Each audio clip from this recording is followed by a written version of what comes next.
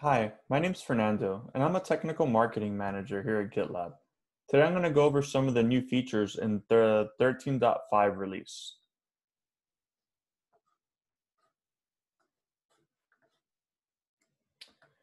So the first feature I'm going to go over is customizing SAST and secret detection rules. And what this does is it allows you to modify your existing SAST rules as well as modify your existing secret detection rules and be able to remove some of those rules from actually being used in the scans.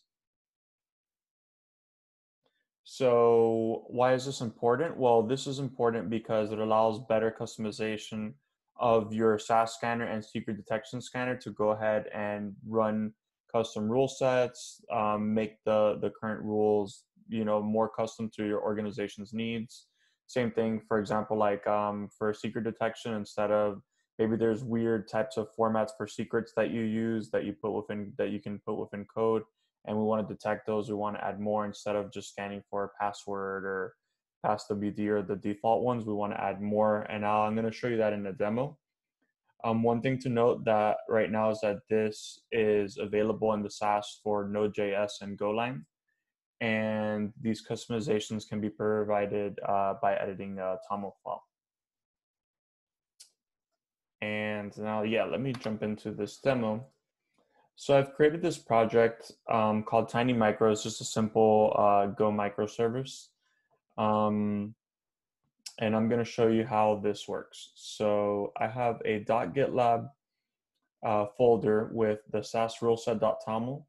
And what this is doing is it's setting a custom rule set for Golang, and it's going to for GoSec. And what it's going to do is it's going to use this file as the custom rule set file. So you can see that we're going to use the gosec config.json to customize the gosec scanner. And what I do here is I go to the gosec config, and I created this, which checks for certain patterns or certain strings, and I added the weird pattern.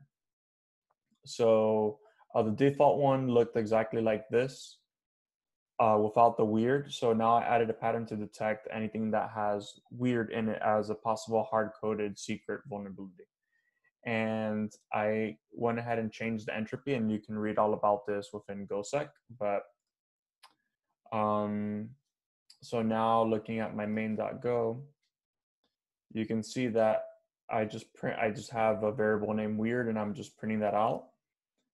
And if I go to the security dashboard to see the vulnerabilities detected within the master branch, which that's in, you can see a vulnerability for potentially hard-coded credentials.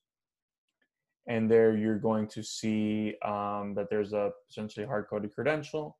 I go to location, which is in main.go 26, and you can see it points to my weird variable. So that's one thing I wanted to note. Now, and this makes it very, very useful for just expanding these rule sets and adding different things and different configurations. The rules are, of course, different in the Node.js. It just depends on the scanner, what you can customize. And you can see that within the documentation.